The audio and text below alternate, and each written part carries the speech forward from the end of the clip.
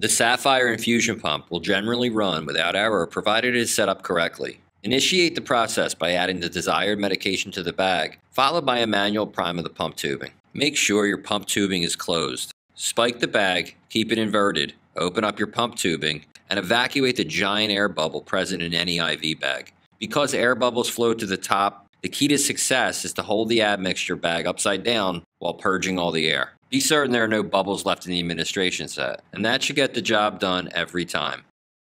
Why manually prime?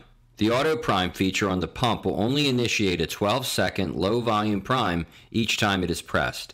Using this feature to prime the entire pump tubing for initial prime would prove impractical due to the protracted amount of time it would take to completely fill the pump tubing.